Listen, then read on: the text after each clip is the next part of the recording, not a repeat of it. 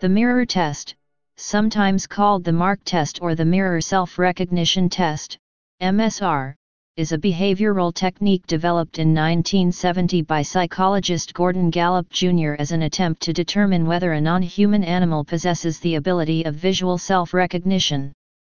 The MSR test is the traditional method for attempting to measure self-awareness. However, there has been controversy whether the test is a true indicator. In the classic MSR test, an animal is anesthetized and then marked, e.g. painted, or a sticker attached, on an area of the body the animal cannot normally see. When the animal recovers from the anesthetic, it is given access to a mirror. If the animal then touches or investigates the mark, it is taken as an indication that the animal perceives the reflected image as itself, rather than of another animal. Very few species have passed the MSR test. As of 2016, only great apes, including humans, a single Asiatic elephant, dolphins, orcas, and the Eurasian magpie have passed the MSR test. A wide range of species has been reported to fail the test, including several monkey species, giant pandas, sea lions, and dogs. Method. In 1970, Gordon Gallup, Jr., experimentally investigated the possibility of self-recognition with 2 male and 2 female wild pre-adolescent chimpanzees, pan-troglodytes, none of which had presumably seen a mirror previously. Each chimpanzee was put into a room by itself for 2 days. Next, a full-length mirror was placed in the room for a total of 80 hours at periodically decreasing distances. A multitude of behaviors was recorded upon introducing the mirrors to the chimpanzees. Initially, the chimpanzees made threatening gestures at their own images, ostensibly seeing their own reflections as threatening. Eventually, the chimps used their own reflections for self-directed responding behaviors, such as grooming parts of their body previously not observed without a mirror, picking their noses, making faces, and blowing bubbles at their own reflections. Gallup expanded the study by manipulating the chimpanzees' appearance and observing their reaction to their reflection in the mirror. Gallup anesthetized the chimpanzees and then painted a red alcohol-soluble dye on the eyebrow ridge and on the top half of the opposite ear. When the dye dried, it had virtually no olfactory or tactile cues. Gallup then returned the chimpanzees to the cage, with the mirror removed, and allowed them to regain full consciousness. He then recorded the frequency with which the chimpanzees spontaneously touched the marked areas of skin. After 30 minutes, the mirror was reintroduced into the room and the frequency of touching the marked areas again determined. The frequency of touching increased to 410 with the mirror present, compared to only 1 when the mirror had been removed. The chimpanzees sometimes inspected their fingers visually or olfactorily after touching the marks. Other mark-directed behavior includes turning and adjusting of the body to better view the mark in the mirror, or tactile examination of the mark with an appendage while viewing the mirror. An important aspect of the classical mark test is that the mark/dye is non-tactile, preventing attention being drawn to the marking through additional perceptual cues, synesthesis. For this reason, animals in the majority of classical tests are anesthetized. Some tests use a tactile marker. Animals that are considered to be able to recognize themselves in a mirror typically progress through 4 stages of behavior when facing a mirror. Social responses. Physical inspection, e.g. looking behind the mirror. Repetitive mirror testing behavior. Realization of seeing themselves. Gallup conducted a follow-up study in which 2 chimpanzees with no prior experience of a mirror were put under anesthesia, marked and observed. After recovery, they made no mark-directed behaviors either before or after being provided with a mirror. History. The inspiration for the mirror test comes from an anecdote about Charles Darwin and a captive orangutan. While visiting the London Zoo in 1838, Darwin observed an orangutan, named Jenny, throwing a tantrum after being teased with an apple by her keeper. This started him thinking about the subjective experience of an orangutan. He also watched Jenny gaze into a mirror and noted the possibility that she recognized herself in the reflection. Animals that have demonstrated MSR. A large number of studies using a wide range of species have investigated the occurrence of spontaneous, mark-directed behavior when given a mirror, as originally proposed by Gallup. Most marked animals given a mirror initially respond with social behavior, such as aggressive displays, and continue to do so during repeated testing. Only a small number of species have touched or directed behavior toward the mark, thereby passing the classic MSR test. Findings in MSR studies are not always conclusive. Even in chimpanzees, the species most studied and with the most convincing findings, clear-cut evidence of self-recognition is not obtained in all individuals tested. Prevalence is about 75% in young adults and considerably less in young and aging individuals. Mammals. Cetaceans. Bottlenose dolphin, Turgiops truncatus. Researchers in a study on 2 male bottlenose dolphins observed their reactions to mirrors after having a mark placed on them. Reactions such as decreased delay in approaching the mirror, repetitious head circling and close viewing of the eye or genital region which had been marked, were reported as evidence of MSR in these species. Killer whale, Orcinus orca. Killer whales and false killer whales, Pseudorca crassidens, may be able to recognize themselves in mirrors.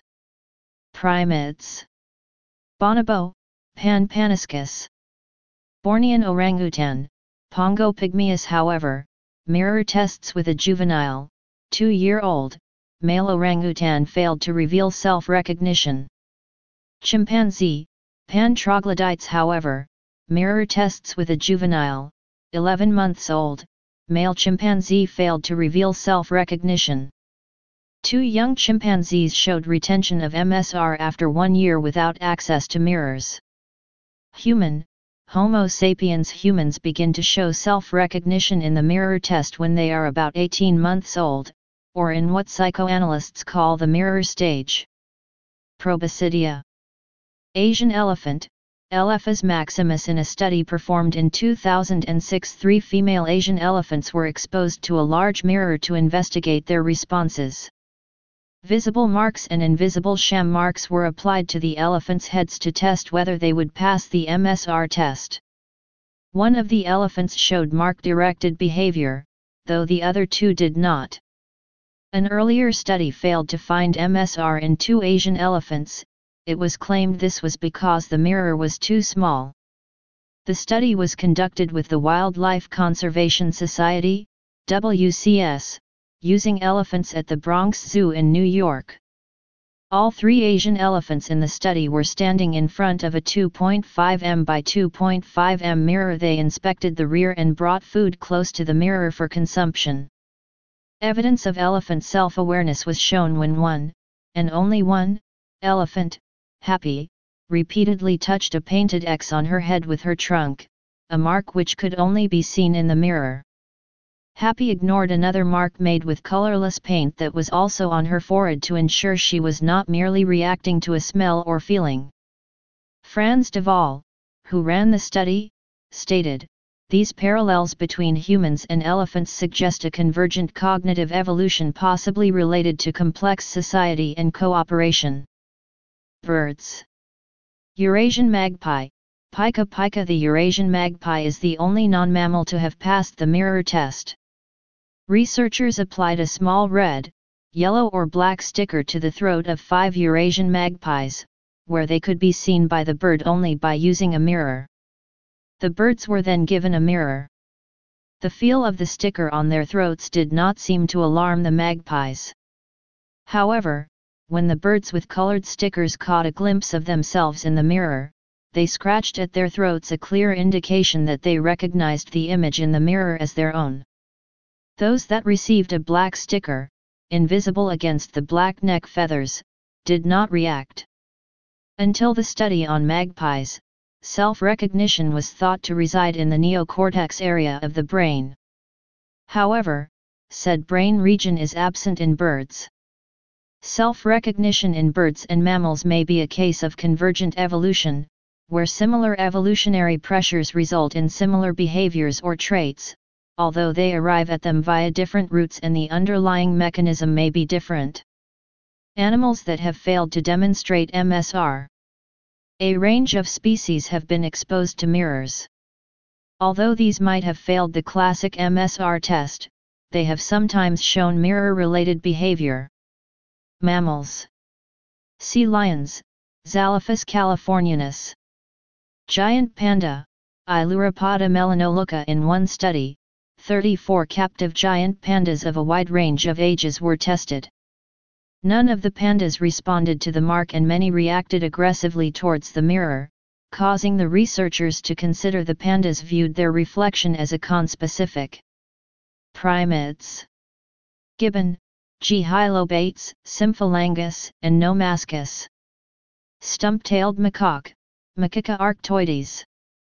Crab-eating macaque, Macaca fascicularis. Rhesus monkey, Macaca mallata. It has been reported that rhesus monkeys exhibit other behaviors in response to a mirror which indicate self-recognition. Black and white colobus monkey, Colobus gareza. Capuchin monkey, Cebus paella. Hamadryas baboon, Papio hamadryas. Birds. African grey parrot. New Caledonian crow. Jackdaw. Octopuses. Octopuses oriented towards their image in a mirror, but there is no difference in their behavior in this condition, compared with a view of other octopuses. Animals that may exhibit MSR. Gorillas. Findings for gorillas are mixed. At least 4 studies have reported that gorillas failed the MSR test. It has been suggested that the gorilla may be the only great ape which lacks the conceptual ability necessary for self-recognition. Other studies have found more positive results, but have tested gorillas with extensive human contact, and required modification of the test by habituating the gorillas to the mirror and not using anesthetic. Coco reportedly passed the MSR test, although this was without anesthetic. In gorillas, protracted eye contact is an aggressive gesture and they may therefore fail the mirror test because they deliberately avoid making eye contact with their reflections. This could also explain why only gorillas with extensive human interaction and a certain degree of separation from other gorillas and usual gorilla behavior are more predisposed to passing the test. Fish. 2 captive giant manta rays showed frequent, unusual, and repetitive movements in front of a mirror suggested contingency checking. They also showed unusual self-directed behaviors when exposed to the mirror.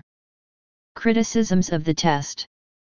The MSR test has been criticized for several reasons, in particular, because it may result in findings that are false negatives. The MSR test may be of limited value when applied to species that primarily use senses other than vision. For example, dogs mainly use olfaction and audition, vision is used only third. It is suggested this is why dogs fail the MSR test. With this in mind, the biologist Mark Bekoff developed a scent-based paradigm using dog urine to test self-recognition in canines. He tested his own dog, but his results were inconclusive. A 2016 study suggested a new ethological approach, the sniff test of self-recognition, STSR, which may shed light on different ways of checking for self-recognition. Another concern with the MSR test is that some species quickly respond aggressively to their mirror reflection as if it were a threatening conspecific, thereby preventing the animal to calmly consider what the reflection actually represents. It has been suggested this is the reason why gorillas and monkeys fail the MSR test. In a MSR test, animals may not recognize the mark as abnormal, or may not be sufficiently motivated to react to it. However, this does not mean they are unable to recognize themselves. For example, in a MSR test conducted on 3 elephants, only 1 elephant passed the test, but the 2 elephants that failed still demonstrated behaviors that can be interpreted as self-recognition. The researchers commented that the elephants might not have touched the mark because it was not important enough to them. Similarly, lesser apes infrequently engage in self-grooming, which may explain their failure to touch a mark on their head in the mirror test. Finally, it should be noted that there has been controversy over whether self-recognition implies self-awareness. Other animals' reaction to mirrors. Primates, other than the great apes, have so far universally failed the mirror test. However, mirror tests with 3 species of gibbon, Hylobates syndactylus, H. gabriei, H. leucogenes, have shown convincing evidence of self-recognition despite the fact that the animals failed the standard version of the mirror test. Rhesus macaques have failed the MSR test, but use mirrors to study otherwise hidden parts of their bodies, such as their genitals and the implants in their heads. It has been suggested this demonstrates at least a partial self-awareness, although this is disputed. Pigs can use visual information seen in a mirror to find food, and show evidence of self-recognition when presented with their reflection. In an experiment, 7 of the 8 pigs tested were able to find a bowl of food hidden behind a wall and revealed using a mirror. The 8th pig looked behind the mirror for the food. BBC Earth also showed the food bowl test, and the matching shapes to holes test, in the Extraordinary Animals series. Pigeons are capable of passing a highly modified mirror test, but only after extensive training. In the experiment, a pigeon was trained to look in a mirror to find a response key behind it, which the pigeon then turned to peck to obtain food. Thus, the pigeon learned to use a mirror to find critical elements of its environment. Next, the pigeon was trained to peck at dots placed on its feathers. Food was, again, the consequence of touching the dot. The latter training was accomplished in the absence of the mirror. The final test was placing a small bib on the pigeon enough to cover a dot placed on its lower belly. A control period without the mirror present yielded no pecking at the dot. When the mirror was revealed, the pigeon became active, looked in the mirror and then tried to peck on the dot under the bib. However, untrained pigeons have never passed the mirror test. Manta rays repeatedly swim in front of the mirror, turning over to show their undersides and moving their fins. When in front of the mirror, they blow bubbles, an unusual behavior. They do not try to socially interact with the mirror image, suggesting that they recognize that the mirror image is not another ray. However, a classic mirror test using marks on the rays' bodies has yet to be done. Robots. In 2012, early steps were taken to make a robot pass the mirror test. Rouge test. The rouge test is a version of the mirror test used with children. Using rouge makeup, an experimenter surreptitiously places a dot on the face of the child. The child is then placed in front of a mirror and their reactions are monitored. Depending on the child's development, distinct categories of responses are demonstrated. This test is widely cited as the primary measure for mirror self-recognition in human children. Developmental reactions. From the age of 6 to 12 months, the child typically sees a sociable playmate in the mirror's reflection.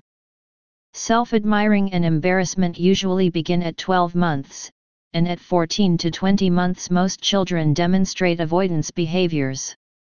Finally, at 18 months half of children recognize the reflection in the mirror as their own, and by 20 to 24 months self-recognition climbs to 65%. Children do so by evincing mark-directed behavior.